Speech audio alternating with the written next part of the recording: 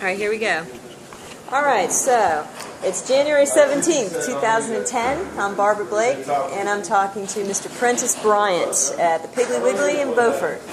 So Prentice, please, if you would, tell me how you first got involved at the fish factory. I should have stayed in school. You should have stayed in school? Should have stayed in school. So my pop said, well, you got to do something, being you're out of school now. Did you quit high school? No, I went to high school, graduated. I went to college for 2 years. Well? And it was time to try to get some money. I was tired of being broke. What college did you go to? Chowan College. Did you? Yeah, from Murfreesboro. Yeah. Which major in? Sports medicine. Really? Yeah. So. Good for you. And so after a degree in sports medicine, you decided to work at the fish factory. It was time to make some money. I know that. Yeah. Chowan was a small college then. It was a 2-year institution. And during those times it was rough. With no jobs around there. It was a small place. Right. And my dad brought me down there in 1987. And that's where everything started. And tell us your father's name. William Bryant. Mm-hmm. Yeah. He's very well known. He's very well known, yeah. Right. Very well known. Did he teach you everything that you knew? He taught me everything I know. Uh-huh. So tell us then, what was your specific job at the fish factory? Working the oil room. In the oil room. Okay. And so what is that called, being the oilman, or is there a name for that? Yeah, you're the oil man. Yeah. Yeah, you're the oil man. That's what you are. And that's what your father did, right? That's what my father did. Okay. Probably 45, 50 years. Yeah. So tell me about, what did you do? Basically, we kept the machines up to par. Cause they're old machines. Yeah. It wasn't like the rest of the plants. That was a good thing about it, because you had to make it work. So our oil was the best oil most of the time on the coasts. Most of the time. Yeah. 99% most of the time. That's what I heard, and I heard a lot of that was because of your father. Oh yeah. That's hands-on stuff, yeah. How did he do that? How did he know? Half of the things that I saw back there, I was amazed myself. He pretty much kept on top of things. Never let nothing get dirty. Gets dirty, he gets right down there, hands-on, and gets it off. So what was the machine called? Let's see. We would call that a purifier. A purifier? Yeah. Is that picture I have of you? Where are you? Yeah, that's one of them, yeah. Okay. Yeah. And so you had the purifier, and the oil would be pressed out of the fish? All is coming out, coming through the presses, goes down into a little old galley where the water's been, saved until I can get it over there and get it heated. Okay. Yeah, that would be my oil machine. That's the oil machine? Yeah, that's my oil machine. The purifier would be back over there. Those are my discs for those. It's back over there in the back, though. I had 2 of those. Okay. And it pretty much kept me busy. I mean, it was hands-on most of the time. What is this machine right here called again? It's the oil machine. Oil machine. Why does it have that rim around it? Because that top right there, it fits on there. Oh, it does? Okay, and then you got your water, which is a flow from up top.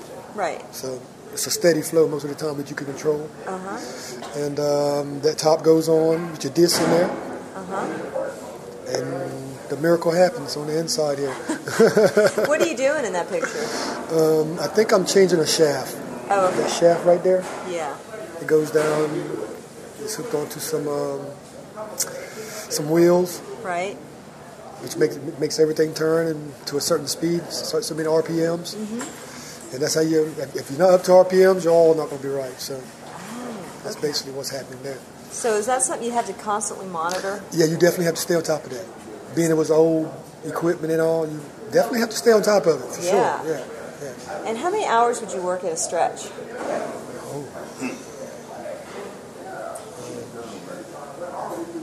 In a given week, probably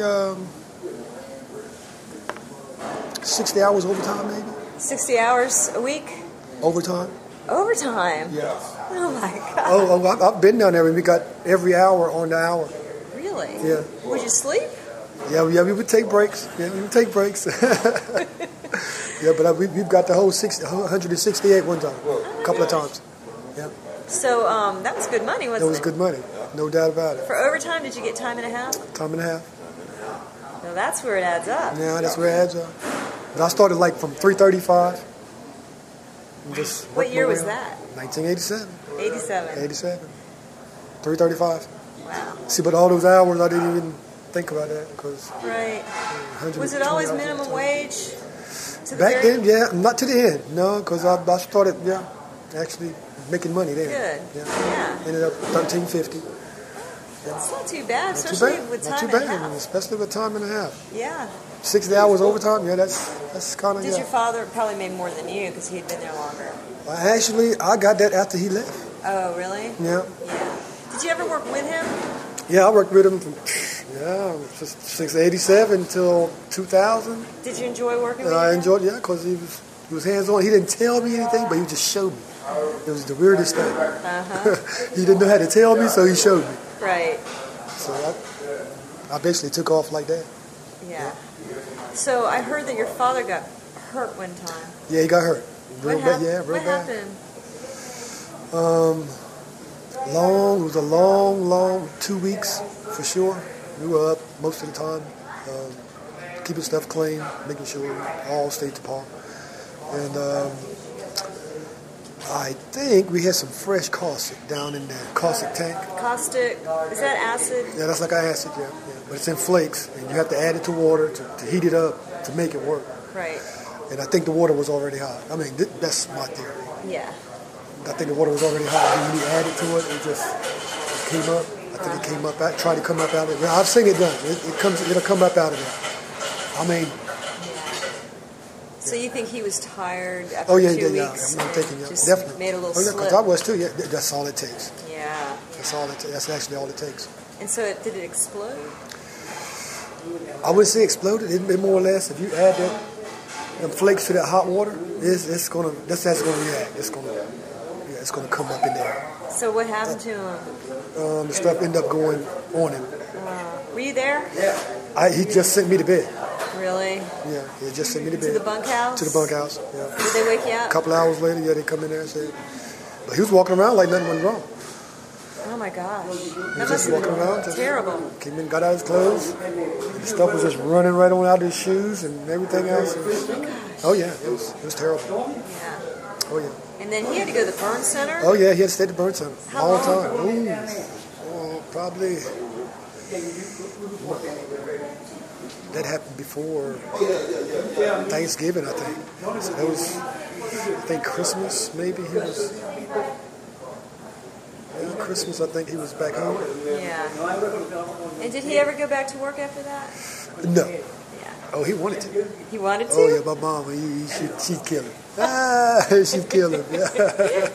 Yeah. But he was more worried. He was just like he was down there, of course. He was getting all the information from me, Oh, yeah. I bet it was hard for him to retire. Oh, yeah, it was. He was not ready for that. Yeah. He would speak of retirement every year. But he would. So how old was he when he stopped? Good Lord, he probably was 74, maybe. 2, 4. Oh, wow. Yeah, they were definitely up there. Right. Yeah, it's pretty close to that. Yeah, it's pretty close. These are from Nadine. Check them out. Nadine took those. I just talked to Nadine 2 weeks ago. I talked to Nadine up in the furniture spot. Okay. I was wondering how you got them. Yep. Yeah, she's helping me with this project. Yeah, I talked to her 2 weeks ago. Yep, she's good. So when she walked through the door, I was like, now I know you from somewhere. She's like, that you do? A pudding? Yeah, that's what she calls it, pudding. Pudding? Yeah, that's right. There was some good times around there, though. Did you work right up until the factory shut down? I worked up to the factory shut down. Did you see that coming? I kind of saw it coming years before that. Yeah. All these, basically, the sports fishing, I think, had a lot to do with it. A whole lot to do with it. So, just too much money to, I guess, turn down for them. They didn't want those boats out there when they were doing all this sports, blue marlin fishing and all this stuff. Right, so it's some bad politics. Right, bad politics. Basically, Have you ever thought about working up at the Virginia factory? Yes, I'm putting in the application tomorrow. Oh, you are? Yeah, I just put it out last night, You have a good job at Harlowe, don't you? I would say good job, but just steady. Yeah. Everything's steady, and I don't have any complaints with my boss, man, because he's cool with me. Yeah. Yeah, he looks out for me when I need to. But you missed that oil I definitely missed that oil work. Yeah, hands on. Yeah.